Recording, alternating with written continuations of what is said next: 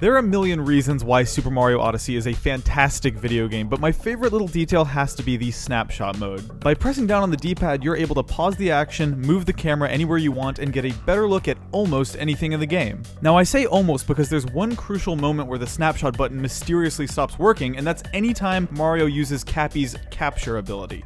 If you don't believe me, try it out for yourself. You can jam on the D-pad as much as you want, but from the moment Mario's hat lands on an enemy until the moment he's absorbed into that enemy's body, you completely lose the ability to control the camera. For some reason, Nintendo has designated this specific moment in Mario Odyssey as one thing that players should not be able to take too close of a look at. Luckily, thanks to modern video capture technology, we can still go frame by frame through this moment and really analyze what's going on here. First, let's break down how the capture ability works. Mario throws his hat, and if it finds a living target, the hat sticks and Mario instantly dematerializes. And that's the first thing I think is worth looking at frame by frame here, the dematerialization of Mario. The moment Cappy makes contact with a creature of some kind, Mario's body gets instantly destroyed, cubed into dozens of pieces. In essence, Super Mario dies.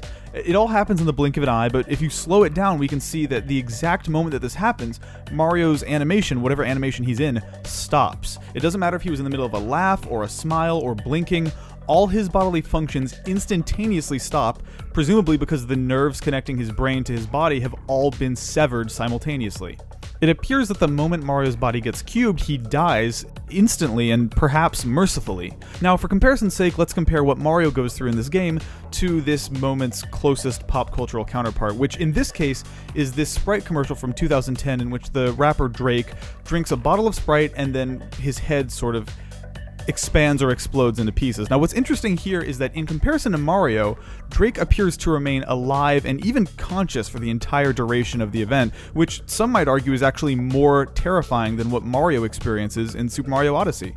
But back to Mario. This game is about Mario using his hat to inhabit the bodies of other beings, and so therefore the dematerialization he suffers only happens because his physical body needs to go somewhere when his consciousness enters another form. It has to be destroyed because the alternative is just as horrifying. Imagine a Mario game where, upon his soul exiting his body, his previous physical form just collapses lifeless onto the ground. And imagine that happening every time you used Cappy's ability. It's not sustainable. It wouldn't be very Nintendo-like at all. The final part of the capture ability is when Mario chooses to leave a body he's inhabited, and it's a pretty unceremonious affair at first glance. He just sort of hops out, fist in the air, doing the classic Mario Jumpman pose. But the important question here is where does that body come from? Because it certainly can't be the same body we just watched evaporate seconds ago. This has to be, by any meaningful measure, a new Mario. To explain what I mean by that, we should talk a little bit about the teletransportation paradox. Now, this is a theory that essentially posits that any form of true teleportation must effectively be just destroying the life form that enters the teleporter and rebuilding an atomically identical version in another location. So even though this Mario is perhaps molecularly identical to the original and may even have all the same memories as the original Mario, it's very likely that the original Mario, the one we saw die when it was cut into pieces, is an entirely separate Mario consciousness that was terminated the moment Mario threw his hat. But it's not just Mario's consciousness that Mario Odyssey calls into question. Let's talk about what the capture ability does. Beyond the cap pun, the word capture denotes a few things in the English language: captivity, subjugation, imprisonment. And in this game, Mario captures everything, not just enemies, innocent bystanders, animals, even friends of Mario's. And while we don't know what happens to the consciousness of these creatures when he captures them, there are some major clues, and I think for the biggest one, we should go back to the beginning of Mario Odyssey, the first time Mario ever captures a creature.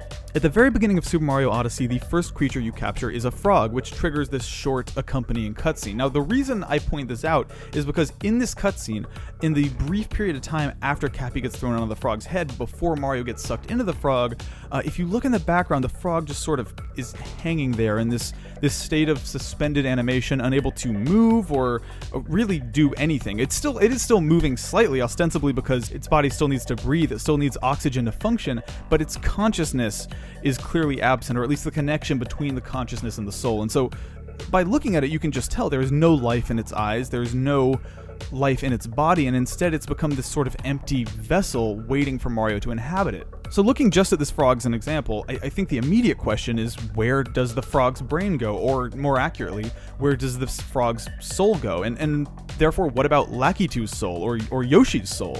There are two possible answers to this question. One, either the soul is banished somewhere that we can't understand, some sort of limbo holding them between life and death, or the creature is there, it is trapped in its own body, it's aware, but it's completely unable to move, and it's stuck in a sort of first-person sleep paralysis while being controlled by Mario. And it goes without saying that neither of these options are great for the creature being captured. Now this brings me to my actual conclusion, which is that Super Mario Odyssey is a game about pain.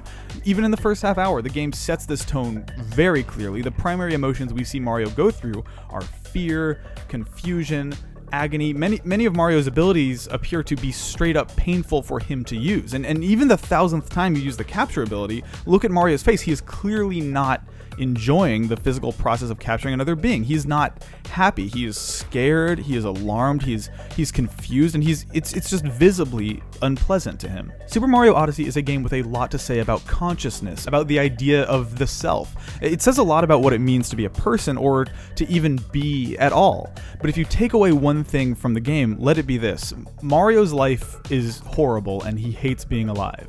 Thanks for watching.